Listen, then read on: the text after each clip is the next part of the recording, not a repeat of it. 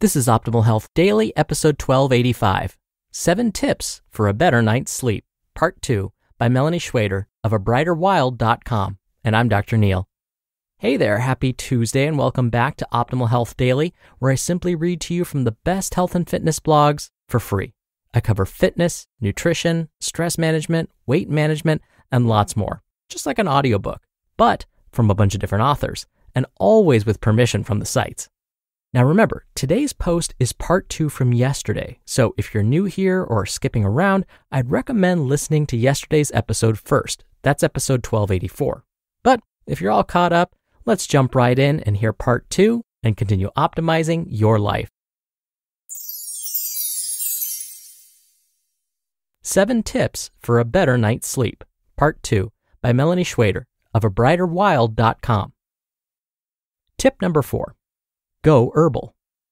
Mother Nature has some pretty bad tools to help you calm down your anxious brain, relax your painful muscles, and drift into a peaceful slumber. If you haven't ever tried an herbal sleep formula, it's always great to chat with a certified herbalist and make sure the herbs won't interact with any other meds that you're taking. Plants like valerian, hops, passionflower, skullcap, chamomile, and poppy can help with insomnia and can be taken either occasionally or longer term. If you have a chronic issue with stress and sleep, implementing so-called adaptogenic herbs can be a life-changing decision. Adaptogenic herbs like ashwagandha, rhodiola, holy basil, and eleuthero could help shift your physiological system to a state of more calm and clarity. Personally, I'm working on an herbal tincture that has several of these ingredients in it, and I can't wait to try it out. In the meantime, I do take both valerian and chamomile at bedtime in capsule form, along with a hot cup of yogi tea when the weather starts getting cool. Tip number 5. Do some yoga. I recently wrote a guest blog post over at Buddhibox about my 3 favorite yoga poses to help you catch some Z's, and I hope you go over and check it out. But in the meantime, let me just say how amazingly helpful a few minutes of yoga can be in the quest to get better sleep. I do a lot of sitting during the day, working mostly as a writer, so any chance I get to move my body is great in helping me feel better. So whether you're at a desk all day and are stiff and sore, or you're out and about running around, yoga can help you find your center at the end of the night. Most of the time, I flow through a few of these poses: standing forward fold, child's pose, legs up the wall, reclined bound angle pose, seated forward fold, reclined hero pose, and supported bridge pose. So tonight, before getting into bed, try a few of these poses to shake off the day, stretch out your muscles, and prepare for a more relaxed sleep. 6. Take a time out. If you're like most people, you wake up to your smartphone and you go to sleep with it right next to you. The first and last things you see every day are probably your social media feeds or your favorite websites. I will be the first to admit that I've spent one too many nights on Instagram, as well as gotten caught in the string of emails as soon as my eyes opened. Our internet age of uber connectedness has its benefits, but sadly, better sleep is not one of them. All that overstimulation, not to mention the FOMO, or fear of missing out, that many of us feel, can keep you awake well into the wee hours. Treat your brain to a little technology break before bed.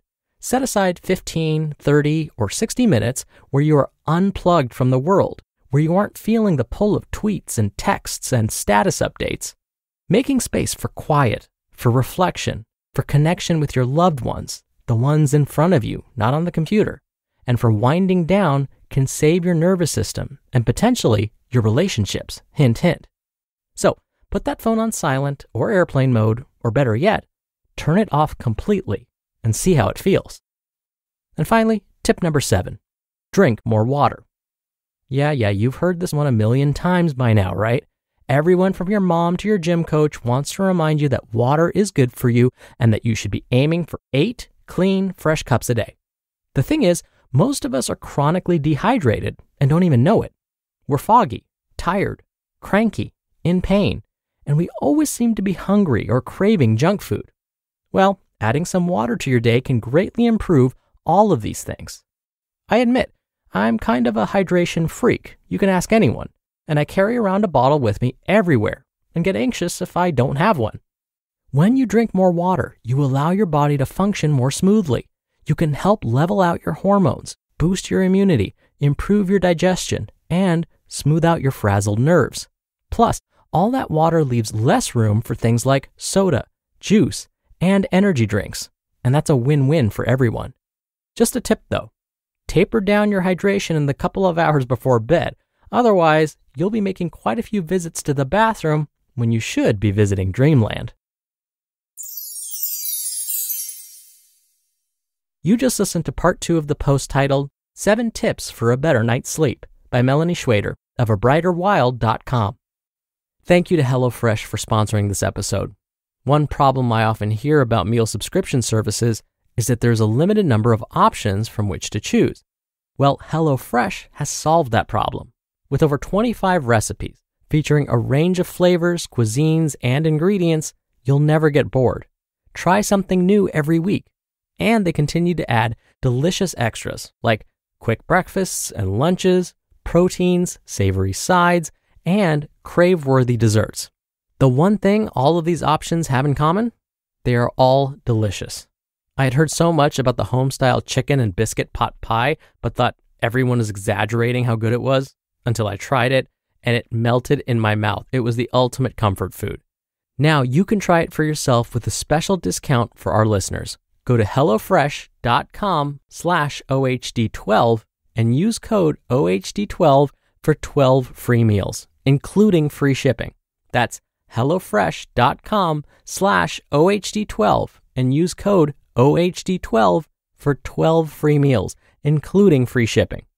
HelloFresh, America's #1 meal kit. Dr. Neil here for my commentary. I love tip number 6 that Melani shared. Taking a timeout. Melani mentioned that taking a digital timeout can help slow your body and mind. This will hopefully make it a little easier to fall asleep. I would like to add to this suggestion and say that before our heads hit the pillow, we take some time to quiet our minds and our bodies. This will allow for all of those stressful thoughts to surface. At first, this may sound like a bad thing, but allowing for some quiet reflection will allow you to acknowledge any repressed thoughts and feelings that tend to surface at the worst time, like when you're trying to fall asleep. So, one of the best ways to do this is set aside time at least 30 minutes before bed to express your thoughts and feelings in writing. By doing this, you unburden your mind. You're freeing your mind of these thoughts and feelings, which again, will hopefully make it easier for you to fall asleep and maybe even have sweeter dreams. All right, that'll do it for me for today. Thank you so much for being here. Thank you for listening every day. I hope you're having a great week so far, and I'll see you back here tomorrow where your optimal life awaits.